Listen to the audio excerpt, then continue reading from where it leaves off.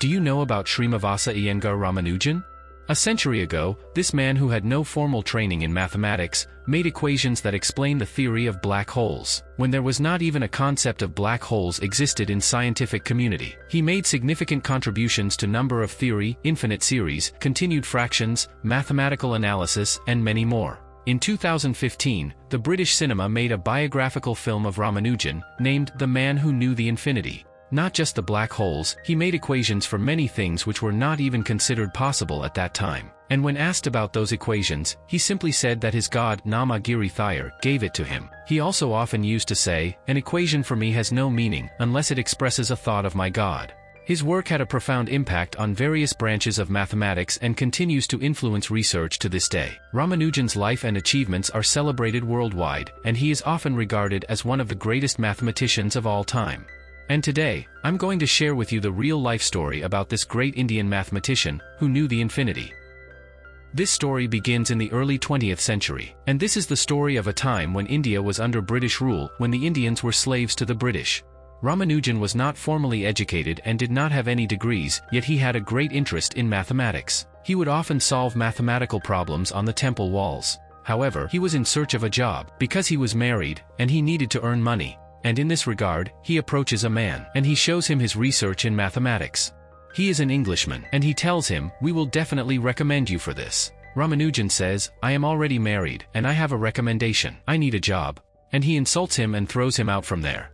Ramanujan is very poor and needs money to run his household, which is why he must find a job. But he doesn't have any degrees, so no one wants to give him a job. And even after getting married, due to poverty, he has to share a place to sleep with his friend. The following day, Ramanujan goes to another place and shows his mathematical research to a man. His name is Narayana. Narayana is quite impressed after seeing his research, and he takes him to Sir Francis, for whom he works, and he tells him, "This man is our new clerk." Upon seeing Ramanujan's condition, Mr. Francis remarks, "Seems like this man belongs in the gutters, take him away from here." However, Ramanujan says that he excels with numbers, and right now he may seem like just a shard of glass to them, but soon they will realize that he is not just a shard of glass but a diamond. And Ramanujan speaks this way because he has a lot of confidence in his calculations, his mathematics, and himself. And after that, Ramanujan finally secures a job.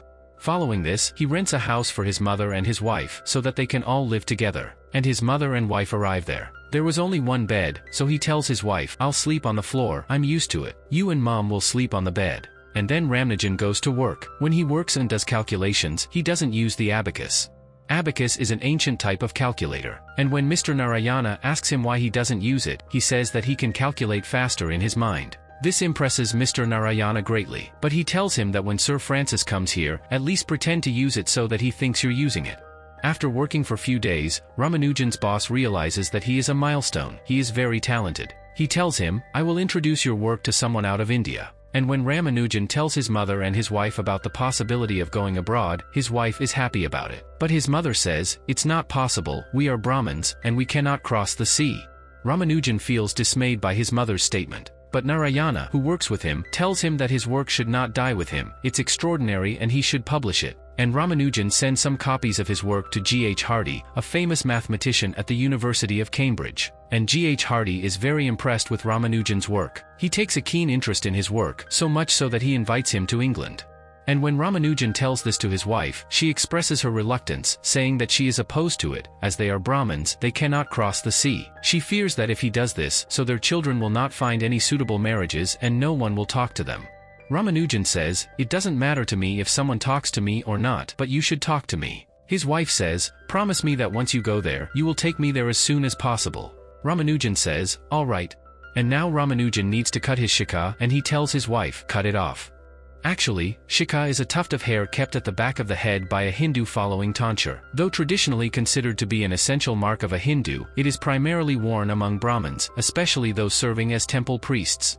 However, today this may seem commonplace, but at the beginning of the 20th century, Brahmins could not cut their shikha. But Ramanujan tells his wife to cut it, and his wife proceeds to cut his hair. Upon seeing his hair, Ramanujan's mother is very saddened, because for a Brahmin, having one's hair cut means being disgraced in society. But still, his mother supports him, and when Ramanujan is about to leave for England, his mother tells him never forget to prayers and not to eat impure food, not to eat any kind of non-vegetarian food. and then Ramanujan bids farewell to his wife and his mother. And now Ramanujan has reached the prestigious University of Cambridge in England, from the city of Madras in India, where every studious child in the world wants to study. In the decision to invite Ramanujan to Cambridge University, G.H. Hardy was not supported by any lecturers or professors. They all think Ramanujan is lying, because he hasn't provided any proof for the details and formulas he sent. Ramanujan meets G.H. Hardy and Hardy tells him, "Let's meet tomorrow morning at 10 o'clock so we can proceed with our work." The following day, Ramanujan goes to G.H. Hardy's room, and today he did not wear shoes. Instead, he is wearing sandals because he is not accustomed to wearing shoes. Here, John Edenser Littlewood also comes. Littlewood works with G.H. Hardy. And now G.H. Hardy tells Ramanujan that you will have to attend some lectures because whatever your theory is, you will have to prove it so that this work can reach the world and can be explained to everyone in simple language. Ramanujan informs him, "The letter I previously sent indicated that what I'm providing is merely a glimpse of my work. I possess a wealth of additional material that I am willing to share with you." And then he gives them a notebook in which he has written many formulas and theories of mathematics. And when G.H. Hardy and Littlewood see it, they are amazed. Then Ramanujan takes out another notebook and says, "I have one more." And this contains all of Ramanujan's own discoveries. The following day, Ramanujan goes to a class where a mathematical theorem is written on the blackboard. And the lecturer asks Ramanujan, "Do you understand?" He replies, "Yes, I understand." The lecturer then says, "But you haven't taken any notes. If you understand, then solve it." In just a few moments, Ramanujan solves the theorem. The lecturer asks, "How did you do it when I hadn't completed the proof of the theorem? How did you know?" Ramanujan replies, "I don't know, I just did it." After that, the lecturer concludes the class and tells Ramanujan, "Don't ever do this again in my class, just leave." He then dismisses Ramanujan from there. Where Ramanujan should have received appreciation for his work, instead, he is insulted, which deeply saddens him due to this discrimination. Afterwards, when Ramanujan goes to G.H. Hardy, Hardy asks him, "How did you know the answer to that theorem written on the blackboard by the lecturer?" Ramanujan says that it came to my mind automatically. "I don't know anything." He says, "I don't understand why we are wasting our time looking for proof when I already have the formulas." G.H. Hardy says, "I can see all your work, and I understand its value, but for others to understand and appreciate it, we need proofs." Then G.H. Hardy escorts him out and shows him a book by Newton, explaining that Newton's book guides them because every statement in it has a proof in detail, unlike Ramanujan's books which lack detail and proof for his discoveries. Hardy tells Ramanujan that they need proofs for everything he claims to have discovered. Authentic reasoning is crucial for Ramanujan's work to be accepted by the mathematical community. Hardy's words resonate with Ramanujan, and thereafter, he immerses himself in his work, bringing proofs for some theorems. However, there are errors in some, and Mr. Hardy assists him. Following this, Ramanujan's first mathematical discovery gets published, and his photo appears in newspapers, reaching even India, bringing great joy to his wife and mother. Now, everything was going well when suddenly the war broke out in England. Ramanujan sends a letter to his wife informing her about the commencement of the war. He writes in the letter that war has started in England, so it would not be right for her to come to England. Janki makes up her mind to go to England, and to inform Ramanujan about this decision she writes him a letter that never reaches him, because his mother hides it. Ramanujan's mother believes that if Ramanujan's wife goes to England, so Ramanujan will never return to India. Now, due to the war in England, Littlewood also wants to participate in the war, who works with G.H. Hardy. And Littlewood really likes Ramanujan because he knows his capabilities. Before leaving, he writes a letter to G.H. Hardy saying, "You have Ramanujan with you. He is nothing short of a miracle and we shouldn't compare him to Jacobi. Jacobi was a great mathematician of his time." Littlewood suggests that they should compare Ramanujan to Newton instead of Jacobi. "Now, Ramanujan is your responsibility. You have to take care of him, and whatever work he has should come before the world." J.H. Hardy also helps Ramanujan in every possible way because he knows that Ramanujan is a milestone and he can transcend all boundaries of mathematics. Anyway, Ramanujan wasn't treated well in the context of the war. He is even beaten by the local police. Nevertheless, Ramanujan continues to work in this environment. Gradually, Ramanujan's health begins to deteriorate, and when he gets his checkup done by the doctor tells him that he has tuberculosis. However, Ramanujan doesn't tell this to G.H. Hardy.